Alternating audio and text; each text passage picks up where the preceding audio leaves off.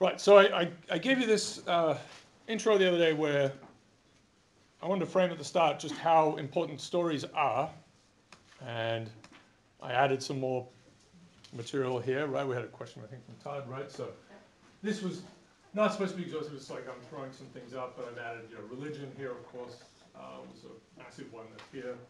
Freemasonry, let's put that down. I actually grew up in an area where Freemasonry was quite strong. Everyone, it turned out, was a Freemason. And they tried to recruit you at some point. So, strange business. Except women, of course, they did not recruit women. Okay. They said they were very inclusive. So, all sorts of that, right? So, the stories for countries, cities, all sorts of groups that are coherent in some way. And they're competing storytelling entities. And a lot of these stories are about how to live your life. Not all of them.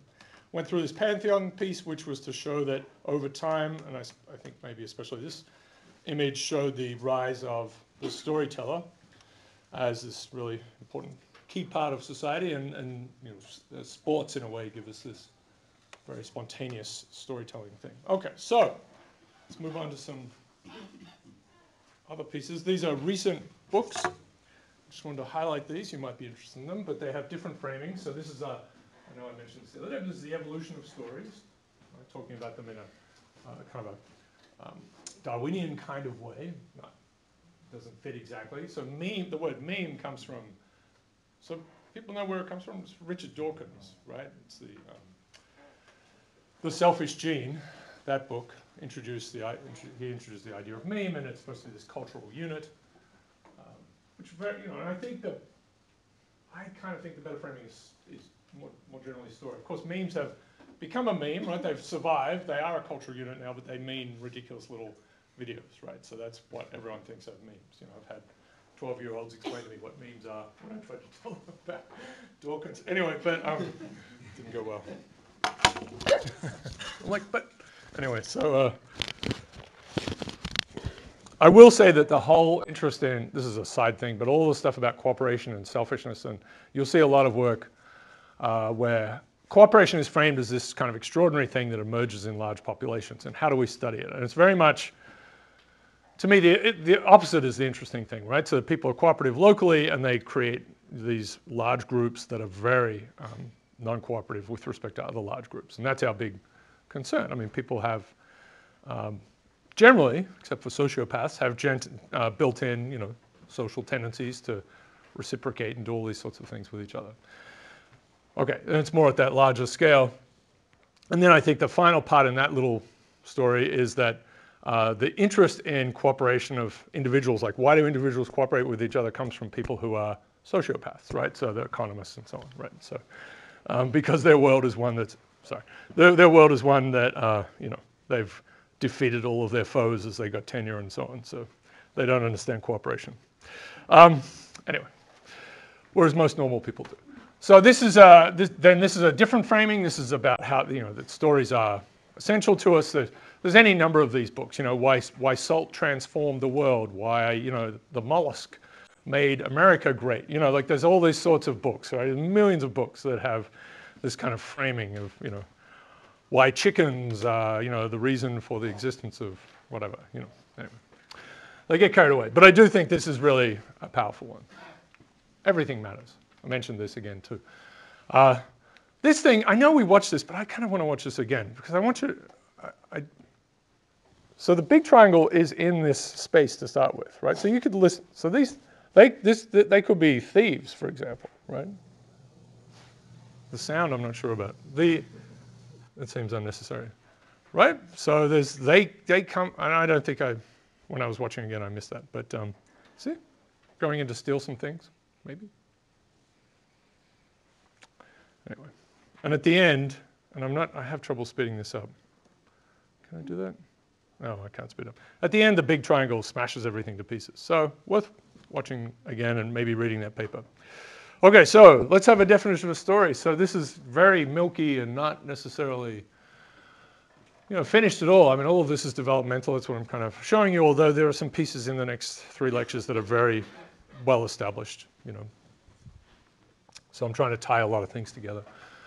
So I'm going to say a story is some sequence of events. It doesn't have to be, but I think temporal, there's some temporal, right? There's some aspect, at least, of causality usually involved, right? There's some logic to it. So that's a simple thing, and it can be just like if then, if this then that. It can be just a tiny little algorithmic step, right? And so that's where, and I'll say this again, we get to proverbs, for example, tiny little, and they can be more in the form of telling you how to behave, but they're like little microscopic stories. So they go from small to very, very large. Events, of course, can be any balance of real and imagined ones, and often with us, we can't help but throw in some imagined things. We love that sort of stuff. It is peculiar to me in some ways that, I think wonderful perhaps, that the most, totally fictional works are the most powerful for us in some ways. I think I'll have something more to say about that, yeah. Things that are completely made up, or in a sense, they could be about aliens or whatever, but they can have great effects on us. So I think this is generally thought to be reasonable that when people talk about narratives and stories, they're using them interchangeably, right? There are, again, people can make up all sorts of definitions here, but that's fairly solid. I've just stolen this from Wikipedia, actually. But whereas a plot is a different thing. So a plot is the underlying logic of a story, right? And there's some arguments about all sorts of things here. There's a Russian framing of very much this idea that there's a plot in a story, that there's something that really happens and then as a story gets told about it. But of course, and there's a lot of postmodernism criticism of that because this goes back the other way, right? So you hear this and then you start to deduce things about plot. And of course, if you're trying to do anything, disinformation and so on, this is just a field day for you, right? Because you can sort of insinuate all sorts of things happened underneath by not exactly saying them.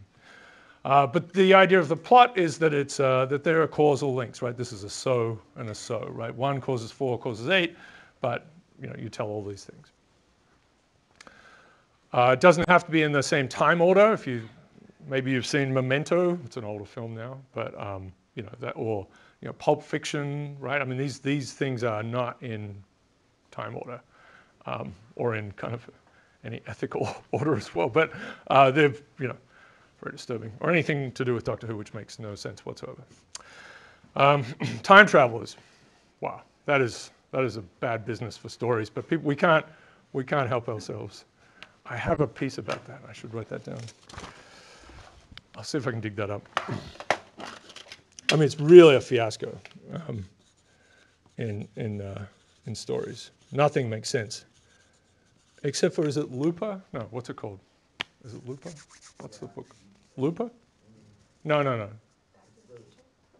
Back to the Future is, of course, but and it's pretty good. Doc Brown with the explanation on the board.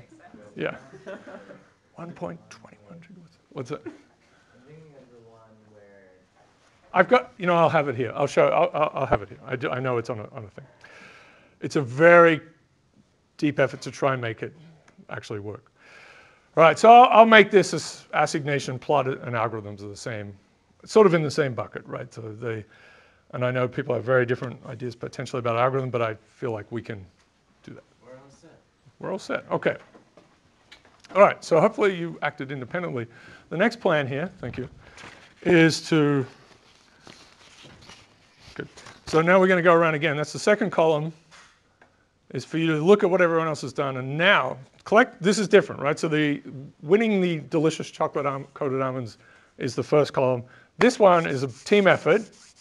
And we're going to try and get it as close as we can to the real answer.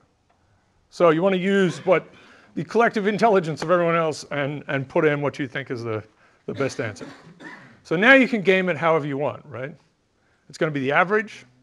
Well, maybe I'll take the median, but it's going to be the average of the second column. It's going to be our best effort, right? So you're trying to get the right thing. You don't have to think too much about this, but basically look through it, look at your thing. Were you super high? Were you super low? Whatever. Or and if you think everyone is wrong, Neptune is your thing, parsecs are your thing. You know all about it. Then you hold fast, right? So it's up to you. But But what you want is the average to work out. So do as you will. And so just work them through and pass them along. All right, good. Okay, so I'm going to say this, plot and algorithm. I want to sort of connect those things together. But this is, I think, a fairly general, I mean, obviously very general definition of story. Time is involved, right? There's some time aspect here. I know you could still describe something flatly, but even then there's a ordering that you're forced because you're telling it, there's time running as you either read the book or someone tells a story. So we're trying to work, I think, many people now, I think, are sort of getting on board with stories. You see it framed in all sorts of ways. We just had this Science of Stories Symposium, which was great. We had, folklore people, all sorts of people coming in. So I don't know what we'll end up calling it, but a science of stories of some sort. And if we go back in time, right, the rise of propaganda led to communication departments. Actually, the Second World War, and as far as I understand, talking to the sort of many, I guess, the famous folklore people in the US, folklore departments have gone away. There's only one PhD left, and that's at Indiana. I believe that's right. And the stories, it's because of the Second World War, because of Nazism.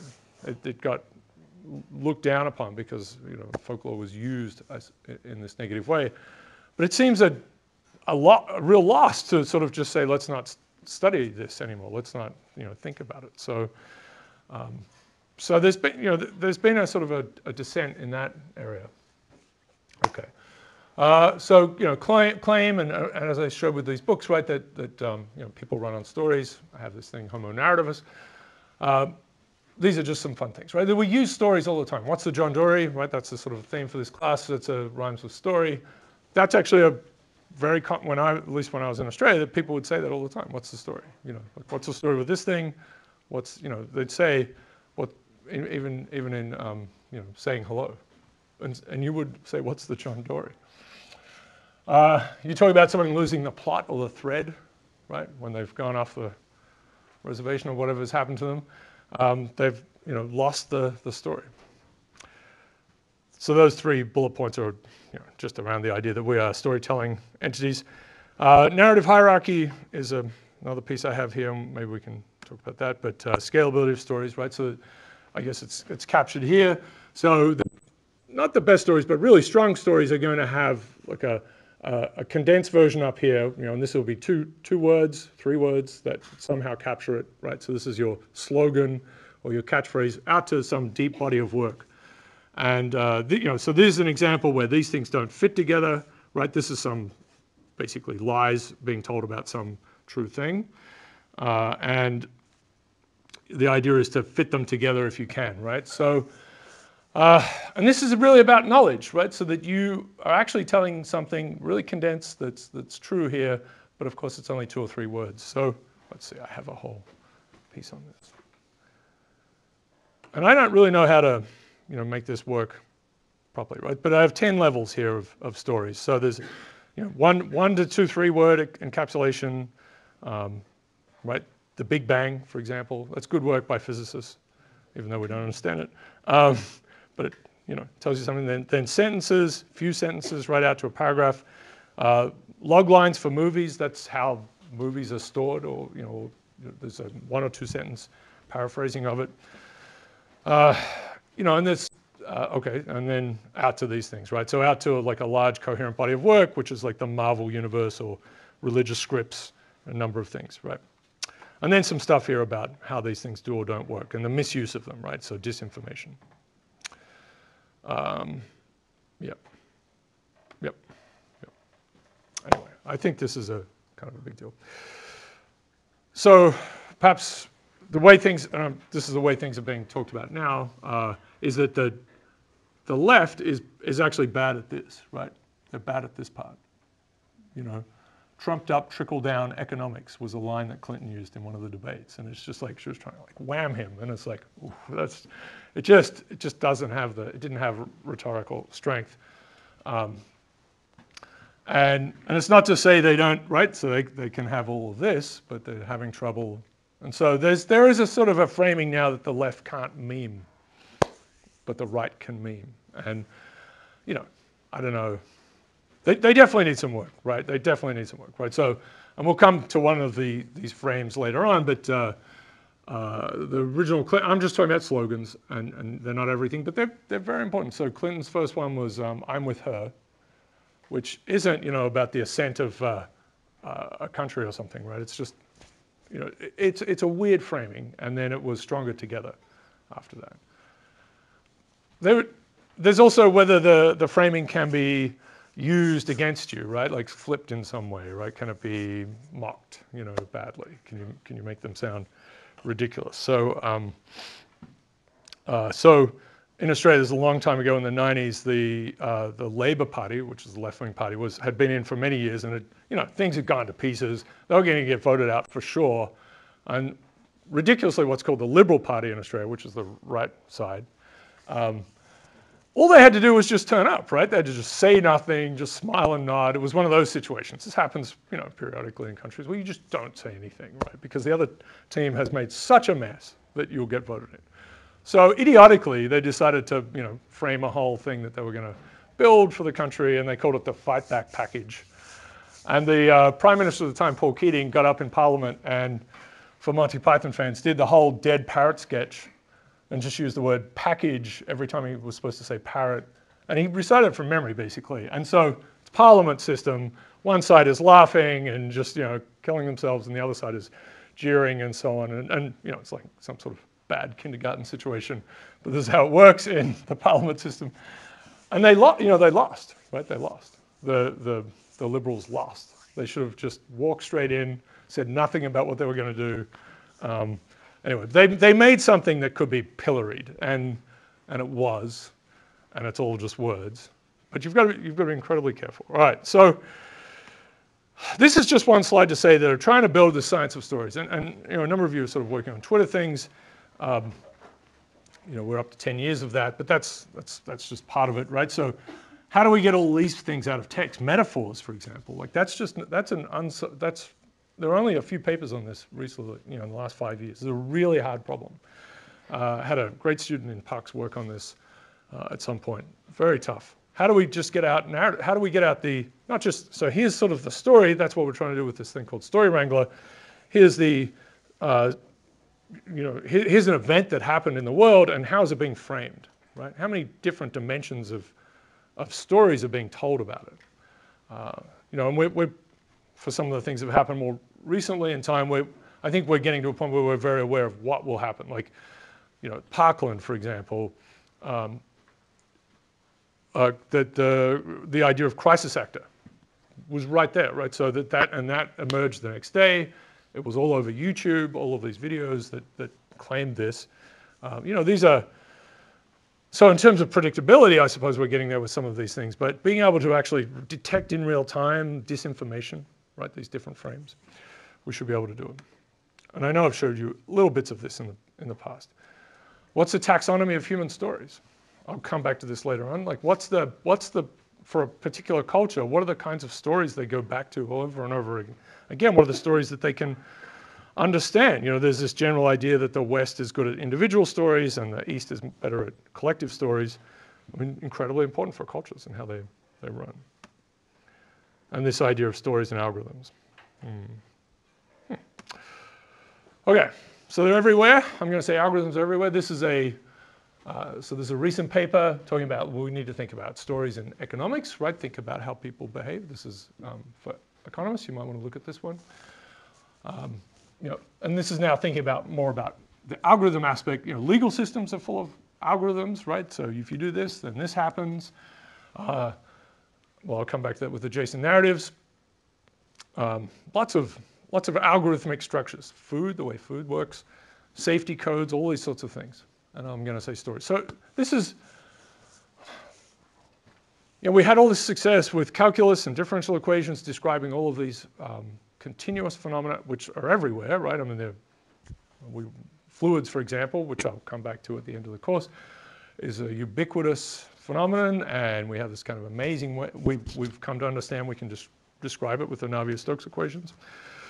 it's an unbelievable success in terms of understanding complex systems. But as you go through the evolution of a universe, if things keep going, then algorithms take over, right? It's a lift from raw physics and randomness and so on into algorithmic behaviors. And really the advent of life is the start of algorithms. So more about algorithms, right? So this is, again, these are all really recent things, which this is stuff that's super taking off. So this is seeing the economic phenomena as code, right? These are very nice. So this one is how to learn, helping you learn computer science by talking about folklore or stories, folk stories, or folk tales. So, for example, Hansel and Gretel is a search problem, and leaving crumbs and all this sort of stuff. So, how is that done versus other ways to search things? That's them there, I suppose. They're little crumbs. So this is for a computer science class, right? So you can understand algorithms better by talking about stories.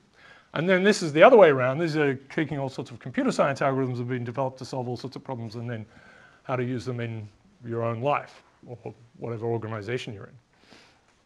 And I think this is done very, very well. It's not like, everything should be. It's just like, here, look, here's some stuff we, figured out how to, search problems, how to sequence things, all sorts of stuff that really mattered and are really, important in computer science, and it's all emerged over the last 70 years, and you can use this.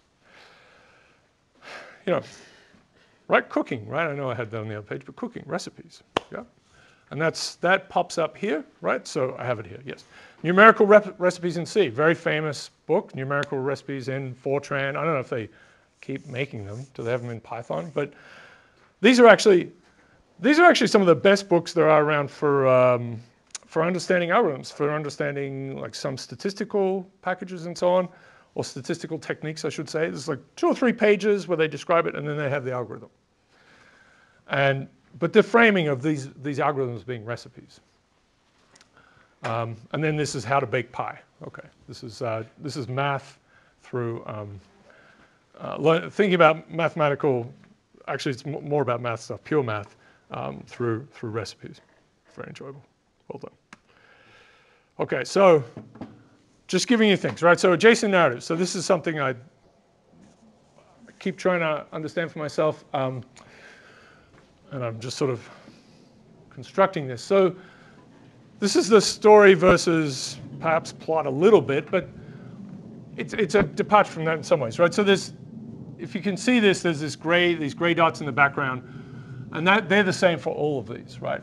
There's this little pattern here, and it's really this one, right, in the middle there. So let's say this is something that truly happened, right? These are some events that happened. I'm not going to have multiverse whatever nonsense and things. Like this was a sequence of events that are causal in some way. And so these are then retellings or versions of this story, right? So this one, actually has the same events in it, but misses these ones and adds a few different ones and connects them, right? For example, this one has a completely different track that ends up with the same story. This one just tells you piecemeal. This one's completely off in terms of it. This one starts in the same way and then they depart.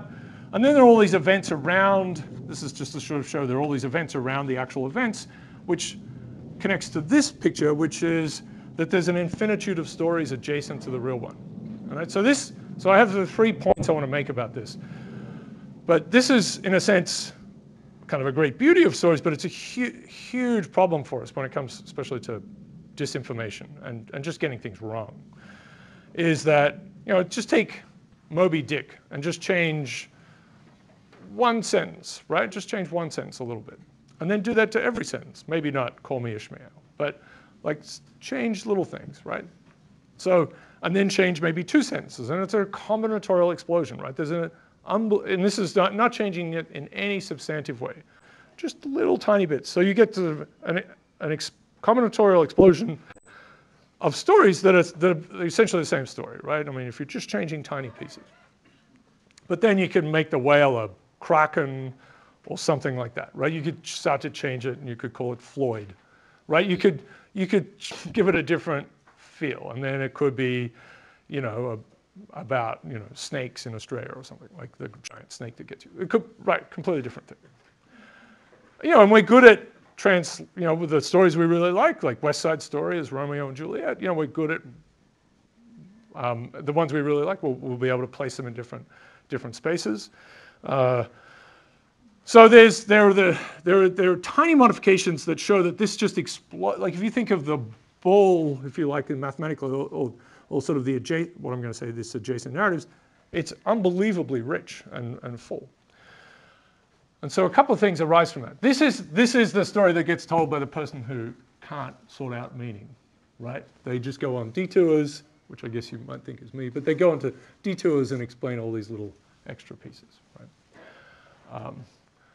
It doesn't happen as much anymore, but you know, people with directions, you know, you ask like, how do you get from A to B? And some people will, they tell you exactly, you know, just enough. And then there'll be the person who says, you know, and then you go past, there's a red mailbox. Now the person who lives in that house came from, you know, and they just tell me how to get there. You know, like, so, you know, figuring out how to tell your story, you know, like that's the narrative hierarchy. You've got, you know, there's the elevator pitch idea, right? You know, what's the circumstance? Here we have 75 minutes, so I will cruelly say as much as I want. But, you know, if we had 5 minutes, you'd just go, and you'd adjust.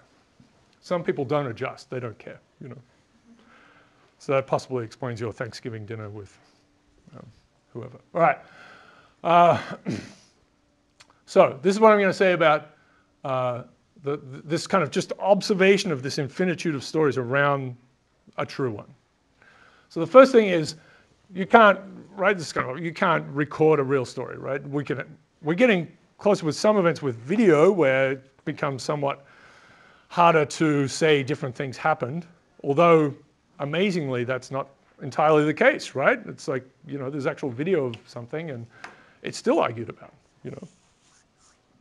Or like giant pictures of like crowd sizes, for example, you know, like stuff to which you would, it's not just words anymore, right? It's actual pictures and things. But we're pretty good. And of course we're entering into a very dangerous time where we can potentially, certainly manipulate images, but video is kind of coming, right? These sort of things where you can make, I mean, there's, thank you, deep learning. There are efforts to like make, you know, say a president say anything you want, right? Or like actually visually say it. And those things are not great yet from what I've seen, right? They don't look good, they're not convincing. But people are clever and relentless one day, and you could potentially make a video of anyone you want saying anything you want. For now, we have Animoji on iPhones, you know, and that's, we think that's awesome. Although, you know, I did want to replace my whole course with an Animoji thing, but it only goes for 10 seconds, but anyway. So disappointing. You know, clean up the... So, okay, so you can't record every detail, right? I'm going to give you 3 things. You can't record every detail. That's just going to be impossible. Even with video, you know, you can't have every aspect or whatever it is. So that's fine. That's always been true. So you're going to be compressing in some way as well, because you've got, you know, so many words to convey the thing. There are many other things to talk about. So as time goes on, you know, if we look back in history, I think there's an interesting thing. Like we can sort of remember, not everything survives, of course, but you know, we'll say for a whole century, this is the thing that happened, basically, right? You know, now we have this incredible density of stuff. That's a bias, of course. So story logic will be favored on top of that, right? So we're going to leave out kind of weird little random details. We're going to miss them. I mean, there's all sorts of psychological stuff about this, work on this. We're good at missing things if they don't make any sense. Like the famous one is does this hold up? I have to ask the resident psychologist. The gorilla walking around amongst people, has that been reproduced? It's been reproduced a lot, but I think that most people are aware of what they know it. Do you know about this one? Have you heard of this one? So it's worth watching because I think people still have trouble with it, right? Like there are 6 people on a basketball court and they're just passing a ball. So 3 are passing it one way and 3 are passing the other way. So it's just the 2 circles kind of like this. I think roughly something like that. This is sort of like this stuff going on. Like yeah, there's movement. People are moving And you're supposed to just watch that, right? Right. That's all you're asked to You're do. supposed to count how many times Oh, the you- ball passes. Okay, you're given a task, right? And then someone in a gorilla suit just walks through the whole thing. Just walks through it. And what percentage of people, like, Low. Most people miss it. most people miss this. They like just do not see it, right? They just do not see it. And then you can watch it again and they'll still miss it because they're concentrating on this task. I mean, this is why you shouldn't text and drive, right? I mean, because we've only so much we can do. And I know Pratchett's sort of my favorite author, Terry Pratchett, but he has, Death is a character in Pratchett, and he simply walks amongst people, right? And the issue with Death is no one is going to see a 7-foot Grim Reaper, so they just fill it in with normality, except children and cats.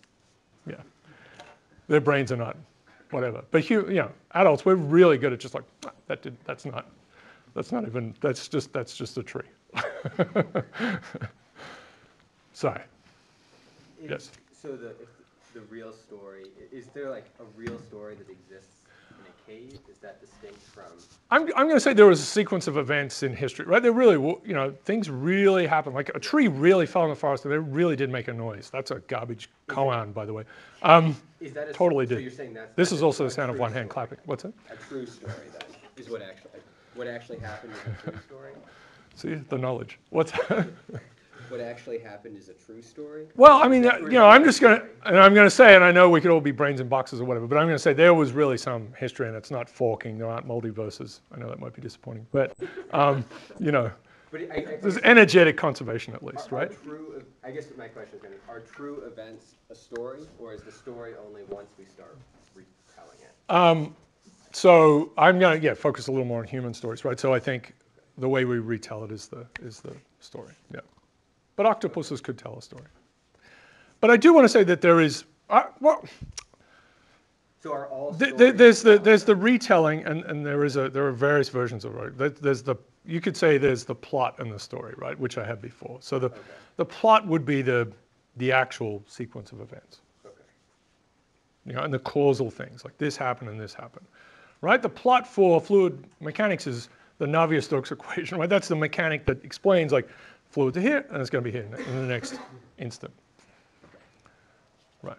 But like someone pushes, gravity's going to make whatever, like there's something that happens. Like a Buster Keaton, Laurel and Hardy. Does anyone know who these people are? This is amazing to me. No one. Yeah? Laurel and Hardy? You know? Yeah. Not many people do?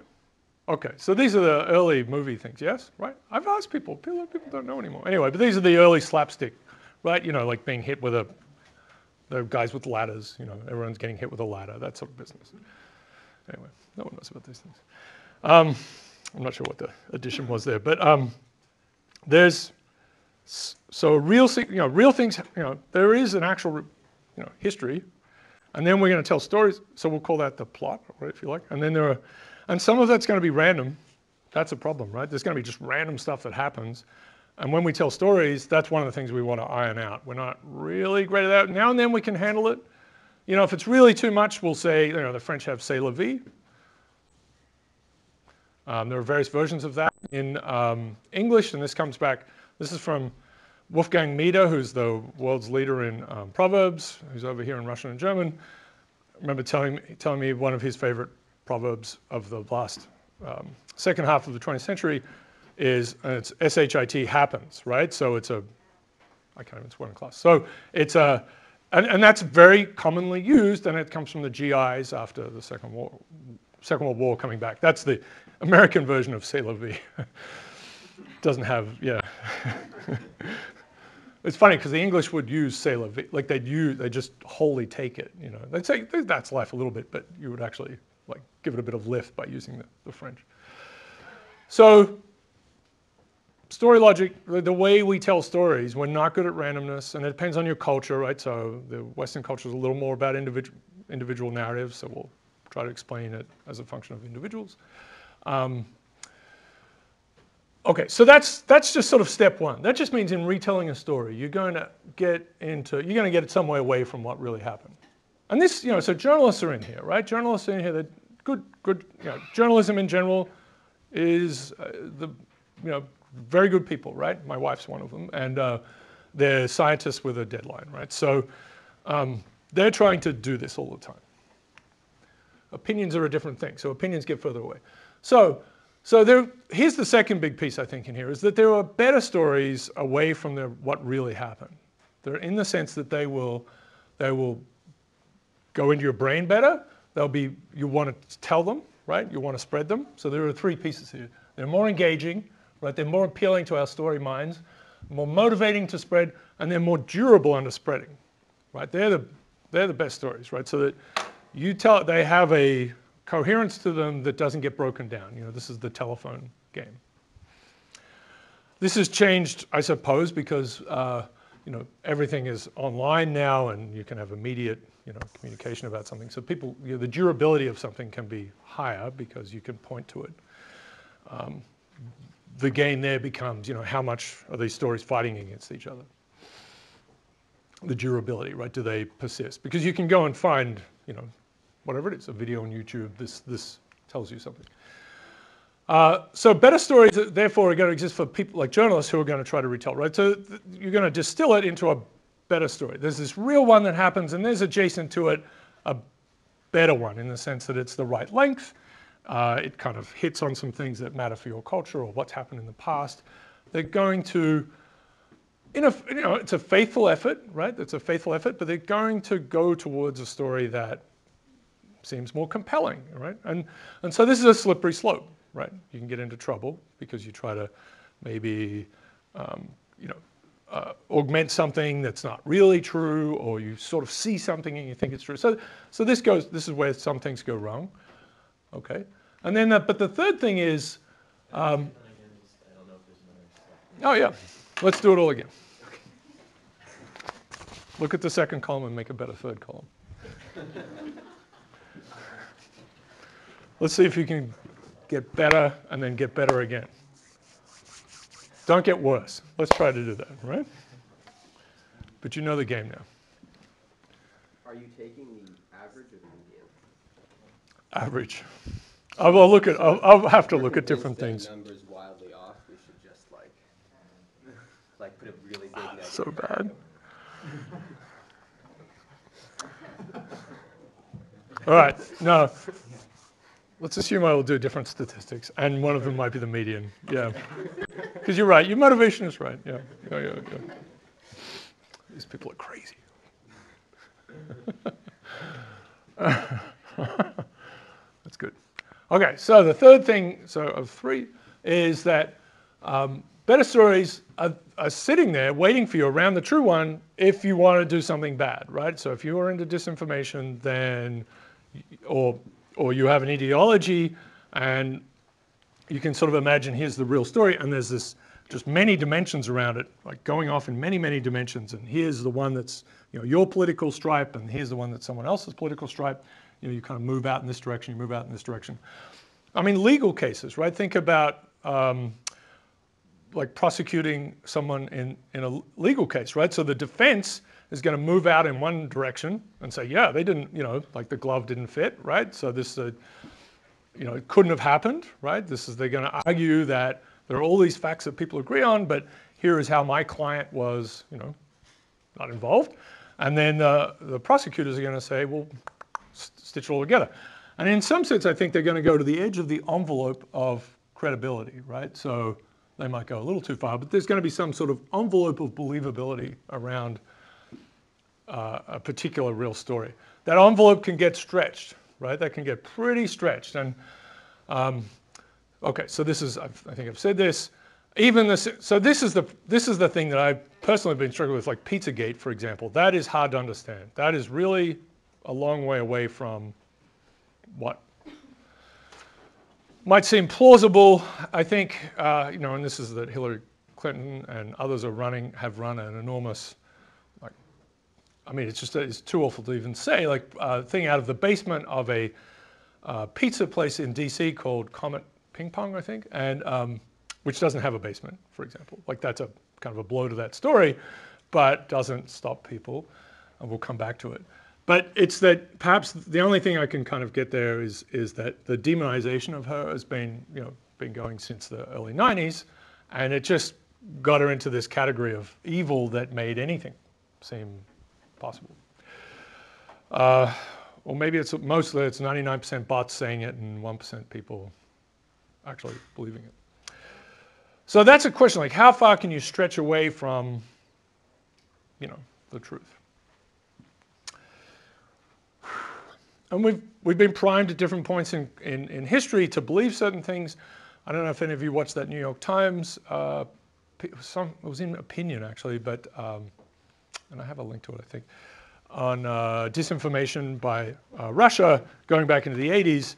And the first piece, there's 3 videos. The first one they concentrate on is, they concentrate on the, this story, this conspiracy theory that AIDS was created by a US, like CIA, something, you know, hidden factory or whatever, that was trying to create bioweapons and it spilled out and something, right? So it's the US started it. And there's various elaborations. They did an interesting thing where they planted the story in English-speaking papers really around the fringe of the English-speaking world. So in Thailand and India, for example, in smaller papers, just kept planting them and eventually it kind of trickled up. And eventually Dan Rather, very, you know, famous and stately kind of character, is talking about it on CBS. Not saying it's true, but just sort of talking about it and trying to contend with this thing. It's gotten enough, you know, power for it. So we'll talk more about conspiracy theories. So that's a framing for what I think this adjacent narrative piece is. And it's sort of a existence argument for, or an argument for the existence of bad stories, right? And it's just that there is an insane, there's whatever really happened, there's not just a few narratives around it, there's an infinitude of them, and it grows super exponentially as you move away from the real one. So you're going to be able to find better stories that will spread better, that are somewhat faithful to the real one, you know, truncated, they have to be compressed in some way. But you could also very likely find an adjacent story that is wrong, you know, but fits in with some ideology that you have, and you can, you know, and people work hard to spin things for sure, they really do. This one, hopefully you can. You're the one who said you walked on the moon when you didn't. Calling the kettle black if they ever thought of saying that. You misrepresented away from me. You're a coward and a liar and a thief. So it's Buzz Aldrin, I think in his late 80s, gushing a guy who is telling him he never walked on the moon. So he walked on the moon. That's a guy who worked on the moon, right? So this is, I don't know what this, I haven't looked it up, I haven't updated this, but this is a guy, I don't know if they've asked this question. This is apparently 6% of American, right, in 1999 said they were fake, right? This is one of the more famous conspiracy theories.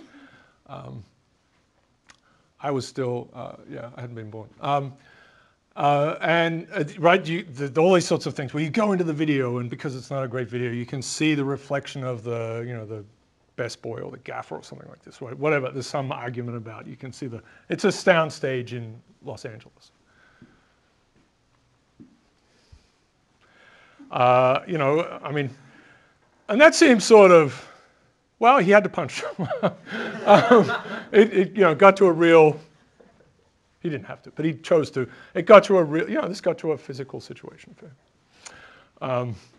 Yeah, that guy's been a real problem. The comments are pretty hilarious too. I don't think it's worth, that's on YouTube. Always dangerous, but, so you might want to look at them later on. Anyway, so 5% were undecided. This is kind of amazing, right? I mean, this is amazing. This is something that people around the world watched, right? Anyone could get near a TV, they descend upon this. Was a massive global event, you know. And he said there's one small step for man, like the A. He said a man, but it got chopped out in the communication. So his great one-liner didn't work. So other conspiracy theories sort of in the similar category. J.K. Rowling doesn't exist. We'll come back to this with fame. The idea with this one, and this is a Norwegian journalist, I think, actually, it's just saying that it just doesn't make any sense that someone could have written all these books and they could have sold, like it's not possible, right? It's not possible, which is a fundamental misunderstanding of humans, right? I mean, it's just like, and social phenomena, right? I mean, one of the big things that I think comes out of stuff many people have done in the last 20 is that the understanding that billions of people can be harmoniously wrong about something, like wrong, or just happily in agreement about something that if you run the world again doesn't come out that way. So we'll show that on Tuesday. So the Earth is flat. This is an ongoing ridiculousness, right? That you can find all sorts of good stuff. Kyrie Irving, who's right now with the Celtics, interviews, very confusing interviews, where he's like, maybe. He's a guy who flies on planes. People take pictures out of planes and they show that there's sort of a horizon that looks flat. And they're like, see, it's flat. Elaborate arguments as to why the sun is round, or a sphere, and the moon is a sphere, but the Earth is flat. Which is true in Pratchett's books, right? It's actually a disc sitting on 4 elephants on a turtle. But anyway, there's nothing under the turtle. So the Beatles never existed. That's a good one. Look, website. There's this one. Right, and here it is, right? So how is it possible that someone could do this, right? Right? How is it possible? It just doesn't make any sense. So it's an argument. Actually, it totally does make sense. That's how people, yes, it is. That's how we work. This is a good one, phantom time hypothesis. So these years didn't exist, right? This is good. This is really well done. They just didn't exist. And the claim is that, so we'll get rid of 297 years. They wanted to live in the 1000 AD. They wanted to see the clock turn over, right, from 999 to 1000, because that would be good stuff. So we're actually living in 1820 right now, if this is true. This is good to, 1821, good to know. So, and it was, this is the claim, right? So this is, I don't know when this was made up, but this is, of course, the handles that you had the Roman emperor and the Pope at the time, and they wanted to live in 1000 AD and make a big story of it, and have power. But we actually had to people had to kind of dig out all sorts of evidence to show this wasn't true, because it was a pretty good one. It was a long time ago. But there are these sorts of things, right? Trees help us out, things that hit the planet, and records of solar eclipses around because the whole thing is a big clock. Basically, the solar system, we're able to. Well, this doesn't. Anyone who wants to believe this is not going to help. That's one thing we've also come to understand, right? Actual information is not. More information, more numbers does not help, right? So, yeah. And you have to be really careful with how you couch numbers. People get confused, about 1 over 100 versus 1 over 1,000. Like the 1,000 is bigger than 100, so they go the wrong way.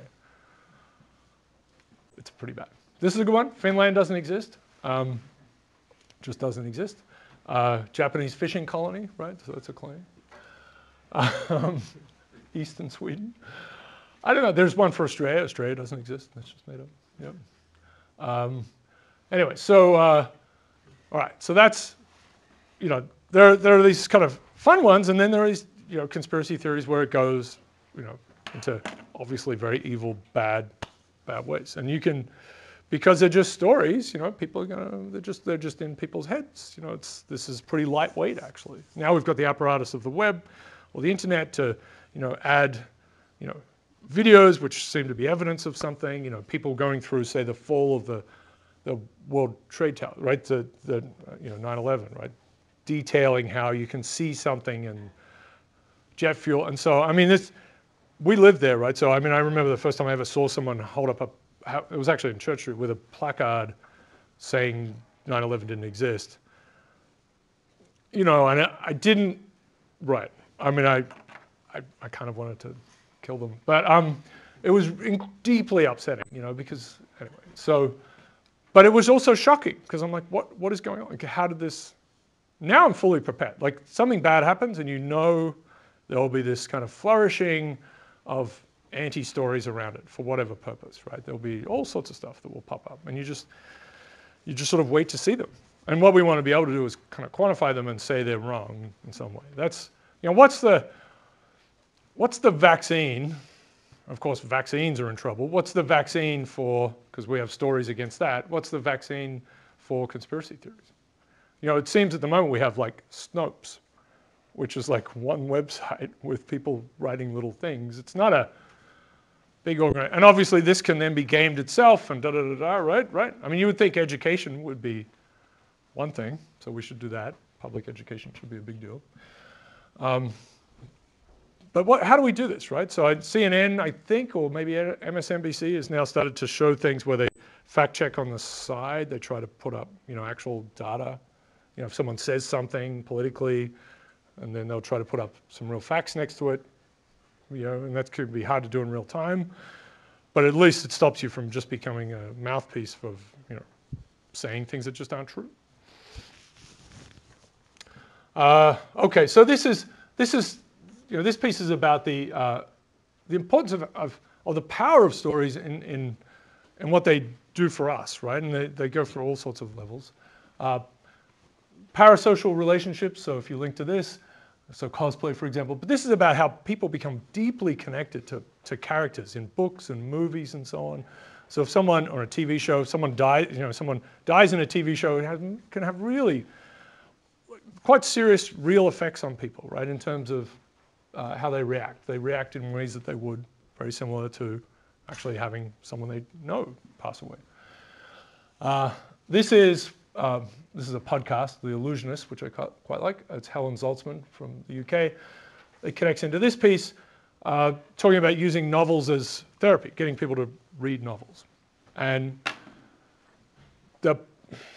this is a nice part of this, right, is that you can present all sorts of things to people for therapy, like factual stuff and here are methods, but the power of the novel is that it doesn't tell you anything straight up. You know it's fictional, right? So there's an aspect of being disarmed, because you're just reading some stories, right? But we take on the stories that we kind of wash ourselves in to some extent.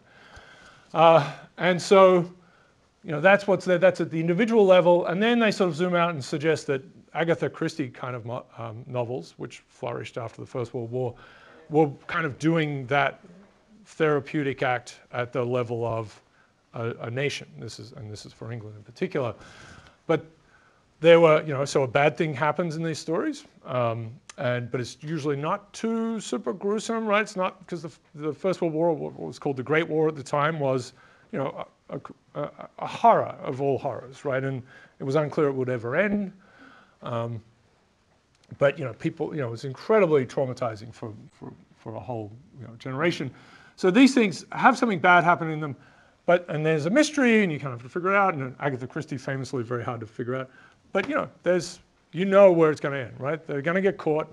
It's going to be solved. It's going to be clarity, right? There's not going to be randomness or madness. The world will have some sense. So that's an interesting piece here, and this is just one example. I mean, if you think about tiny little or small catchphrase type stories, the American dream is rags to riches, right? So that's a story that exists in people's heads, at least. The extent to which it's true and the extent to which people believe in it, both of those things are, in flux. But they're things that make a, culture drive in a certain way. Representation matters, right? So hodology is the study of paths made by animals, but also networks, right? Mm-hmm. And so we worry about this very reasonably, right? I mean, but it's an interesting thing that we do this usually on the positive side, right? So that we would like to have, minorities and balances of gender and so on in shows, because we want people to be able to see that they can do things. That's often talked about in a very positive way, and it's true. But then there's a dark side to it, of course, right? Where we represent terrible things, and usually the framing, and I'd like to sort of quantify this in a large way. The framing around these sorts of stories is just entertainment, like it doesn't have any effect on people, right? And you get into a lot of trouble if you say violent video games cause people to do things, right? Like Japan has violent video games, but nothing ever happens there, and the US has them. That doesn't make any sense. But there's clear, in terms of stories and algorithms and way to do things, that there's a massive learning process that happens, say, within these extreme cases, right? So, this is a Natural Born Killers, a movie. It's just completely a movie, and it became a verb for the Columbine kids. Terrible thing, absolutely terrible thing. But representation works on both ways, right? And it just seems in general, this is where people are very happy to say, oh, you know, positive things, great, you know, like really good, you know, and like Gina Davis, for example, has what is it? Her group, I suppose, works on, you know, counting up basically how many times, you know, like male and female voices are in popular movies, for example. You can do some stuff now with, you know, looking at faces, right? You can just do it more automatically. There's the Bechdel test, right? So Alison Bechdel, who lives out at Bolton, who's a MacArthur genius for cartoons, for comics. I shouldn't say cartoons, for comics. It's not actually her, it's another one of these things that are not named after the right person. Is that it's a test for a movie or a book or whatever it is. Do two female characters talk to each other separately and not about men? Like, does that even happen in a movie? And, you know, so there are various versions of that test. Anyway, she didn't come up with it, and she keeps saying I didn't come up with it, but anyway, it's named after her. So you can make those tests, you know, things where people have to annotate things, or we're getting to a point where we can kind of do some of it, you know, algorithmically, and then, you know, process a ton of data. Okay. There's a whole list, though, you know, there's the copycat crimes where they explicitly connect back. The people involved explicitly talk about this. So we have an awareness of it, but we're really focused on that. So this is some aspect of saying the power of the effect on these, right? The Joker was involved in Colorado. This is a book that just came out that goes more strongly, perhaps, in this direction, right? So the written world, literature, so this is the How Salt Changed the Universe. Literature shaped civilization. But I think this is fair enough, right? How COD, you know, made the new world the new world. Anyway, but it's this, you know, storytelling is, you know, this basic thing that fundamental thing we do, and I mean, it's how we propagate culture and so on. And so this book is, he's a professor at Harvard, goes around the world, that's what he does, he travels around the world, goes to places where these famous stories were developed, and I guess somehow tries to experience what it's like to be there now. But I found this, I couldn't really get past much of this because he talks about himself too much. So that's a shame. Yeah, and the New York Times review for this is like, oh, this is fantastic, it's so interesting, that's the review there. There's just a tiny bit at the end, like, oh, this could go wrong. You know, like stories could go wrong. We could maybe get large groups of people to do terrible things. Right. But again, this happens over and over and over. And I guess the word story probably in most people's minds seems a bit soft, right? But you'll see a lot of framings where it starts off with stories are for fun, da, da, da, but they're also kind of important, you know, and it's, yeah, right. Actually, no, they just drove everything you did. That's yeah. Yep. Okay, good. Okay, so I'm going to come back on Tuesday and talk about these things. I will give you one more piece here. There's how much money? Oh, it doesn't show. All right, so this is a podcast. It's from On the Media, which I quite like. And this is a journalist who was held captive by ISIS for 10 months. So let me just look at this, right? So he talks about his experience of like being in a movie, right? And maybe, you know, we're too saturated by culture, you know, popular culture that's a problem, right? So people see themselves as movie characters, right? And so this is why he thinks the most powerful way to fight ISIS is not with bombs, but it's to kill the narrative, right? We have to write another movie. You know, narratives lead to bombs is the way to think about it, perhaps. And so he's talking about the French. He's French, so he's talking about they're making big mistakes in doing this. Social media naming stop this and this, da-da-da, right? So they try to do this. I didn't understand why we are so bad, because in France we don't know how to write TV series properly. It's interesting. We have no imagination. We cannot tell beautiful stories. So it is a problem, right? I mean, the French have been wandering around saying, you know, nothing matters. You know, life is meaningless and whatever for a long time, and that's not a compelling story, right? But we're French and we have lovely food, so, and lovely architecture. So, you know, what's the story of your culture, right? And because people have left the West, right? They've left their dire circumstances in the West and traveled long distances to join ISIS. And not because, because of stories, right? Because of stories. And now we have stories coming back of some people for whom that was terrible, some people for whom that was, they enjoy, they became very much part of it, right? What do people want, right? They want to become heroes. It's a little strong. They want to become famous. They want to be recognized. But that's a realization that this is the case. But yeah, so we'll come back to that. All right, I know we just sort of have to stop in the middle of this, but that's okay. So stories are a big deal, is what I want to say. Okay. All right, did we get all the voting done? Yeah? Good work. Thank you.